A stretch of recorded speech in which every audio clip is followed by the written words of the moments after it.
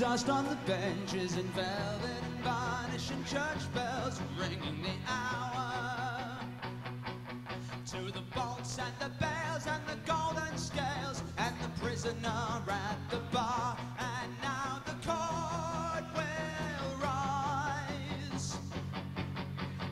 Where were you singing this morning, my friend? Tell me, what were the words of your song? Did they rhyme and scan? Were they open planned? Will we sing it as we carry him along? What will the court decide? Will we bow before the Lord and lie? To suffer in silence, blind our eyes. Is it better to bad than to bowl, says I? Tell me, where do you think you've been staying, my darling? What was the cost of your room? It'll cost me my head and an arm and a leg, and the devil to pay too soon. And now the court will rise.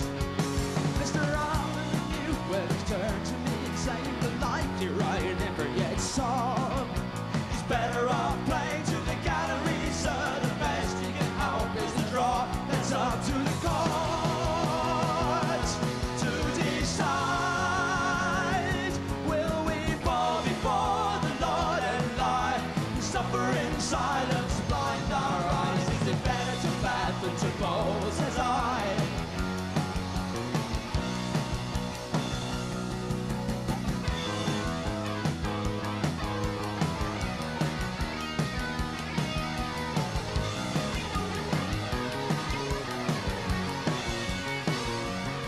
Is it better to bad than to bowl, says I?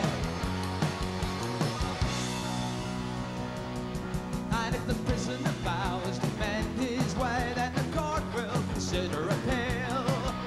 The prisoner held his counsel fast, and the prisoner's lips were sealed, and the court was not surprised. But if the prisoner vows to continue his silence, the court is respecting his wish.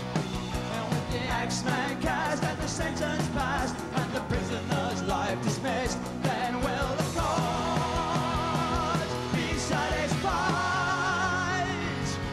to fall before the Lord and lie? To suffer in silence, blind our eyes. Is it better to bad than to bowl, says I? Bowl, says I.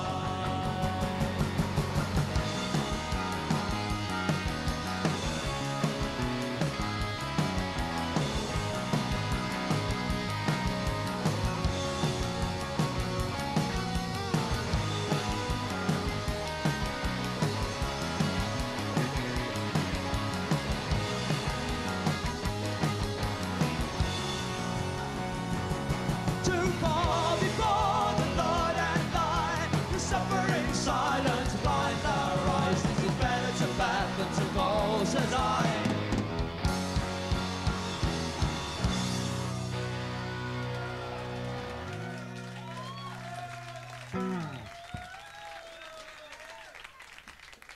Time for a dirge. Have you ever had a really bad day? Good, so's you're right. Joan of Arc is having a really, in this song, Joan of Arc is having a really bad day because they're going to burn her, and as if this wasn't bad enough, the prison guard who's in charge of her has fallen passionately in love with Joan and is unable to understand why she doesn't respond to his amorous advances, why she seems to have something else on her mind. It's preoccupied. And this is the song he sings to Joan as he burns her, and it's called Burning Joan.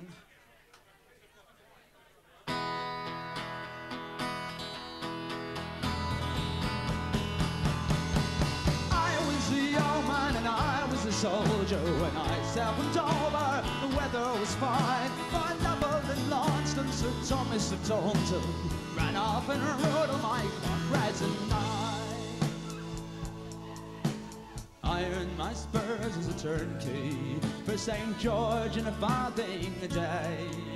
My battles were fought through the dungeons and vaults, and my enemies battered with pulleys and chains. But shock-headed Joan was my beauty. She was my jewel and my prize, scratching her tits in the blood and the shit, plucking the lice from her thoroughbred thighs.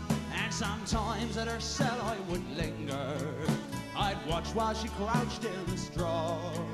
I'd be stroking her hair and she'd sullenly glare, but she never acknowledged my presence at all. I shed no tears as the brazier crackled and rang. The arquebusiers and the flower of chivalry sang. Oh, Joanie, the tumbrel and the ponies through the ranks of the yeomanry stare. The gallows is cold and the gibbet is lonely. We'll make things hot for you here. The gallows is cold and the gibbet is lonely. We'll make things hot for you, Joanie, my dear.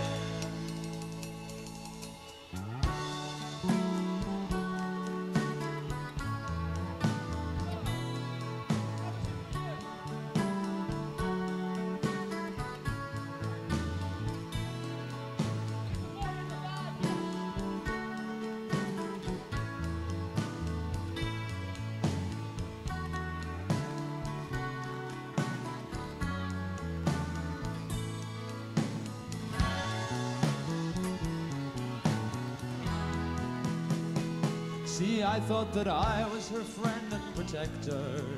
Compassion I readily gave, and after a while sympathetically smiled as the callous inquisitor hammered away. But she never returned my affection, nor ever my homage received.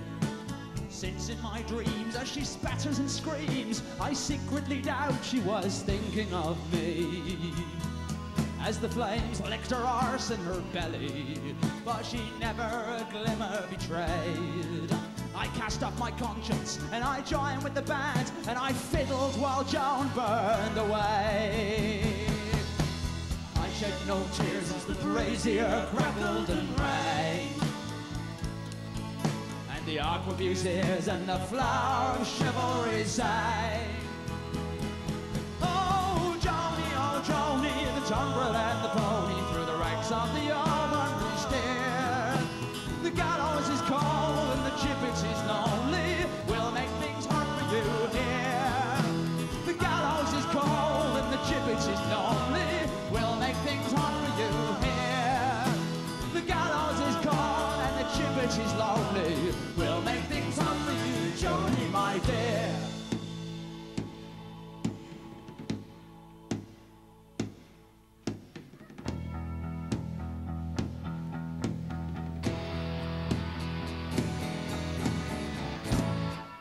This is a self-righteous, hypocritical lecture on the evils of drink. Because, as you know, if you drink, you will die a slow and horrible death. Bacchus, the god of beer, has given up drinking on his doctor's advice.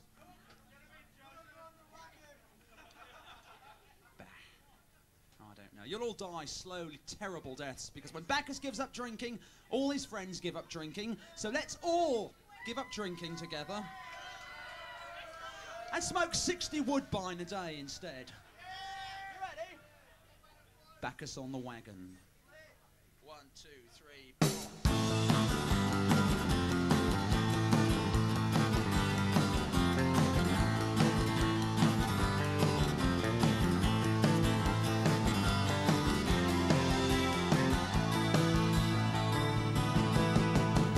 To the doctor went to griping pain to ease, a phlegm cup at his shoulder to afford some small relief. His bloodshot eyes were yellow while his beard was full of grease, and a sorrowing in his belly brought him gasping to his knees. The doctor called politely, had a scarf against his nose, bade him hang his guard head up and take off all his clothes. Bacchus sighed, rolled his eyes behind his green disrobe. The doctor grabbed his stethoscope, prepared to diagnose. He said it's worse than it first appears. Your kidneys shot to pieces, your liver's disappeared. Your lungs are filled with water, you complain of diarrhea, and unless you give up drinking, you'll be dead within the year. So break the bottle, smash the whiskey jar and put your glasses down. With Bacchus on the wagon, it's rolling into town. Bacchus on the wagon and the curtains down for good. On the quarts and pounds and the odds of and the cork is in the wood.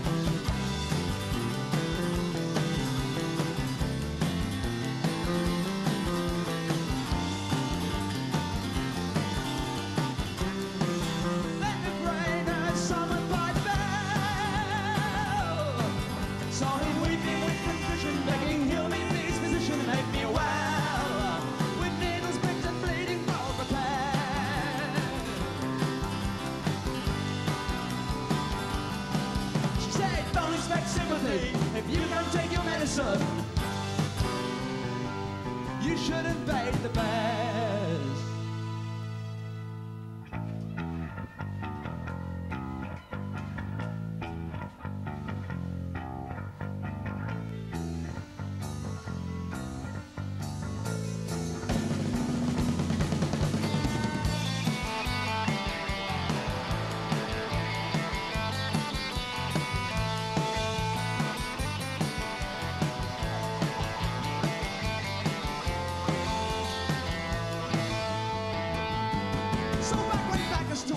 And when he broke the sorry news, the satyrs were dissatisfied, the nymphs were not amused. The centaurs and the lapids had a sharp exchange of views, and the watchman and the border guard succumbs to self-abuse.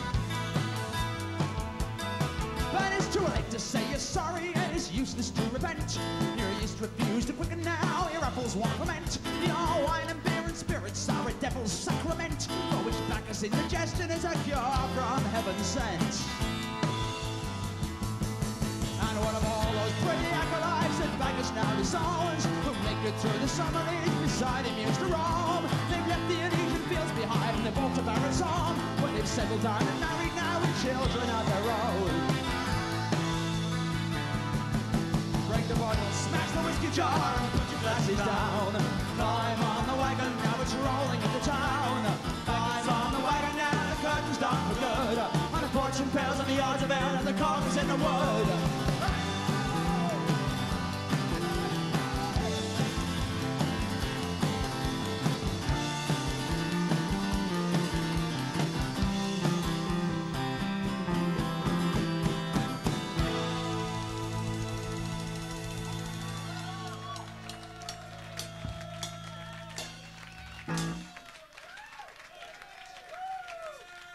The tenuous link between the alcoholic depredations of Attila the Stockbroker and His Royal Highness King George IV, who built the Brighton Pavilion, now comes to the fore, and we play Royal George. Wasn't that slick? Yep. This is the hardcore heavy metal part of the proceedings. 1, 2, 3, 4!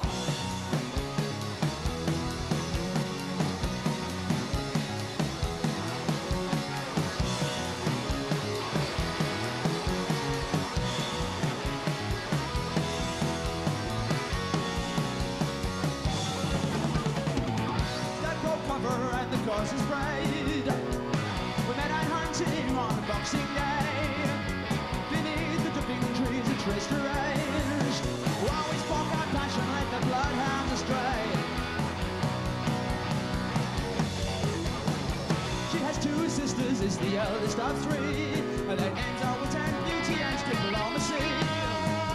She's rich as Croesus with a legacy. Work for England and money than I will ever need. Jackdaws rising clouds among the roofs, to the distant sound of horsemen in the stables and the mews. It's the chamber music playing down the hall, calls me back for more, but I'm not sure what I'm looking for.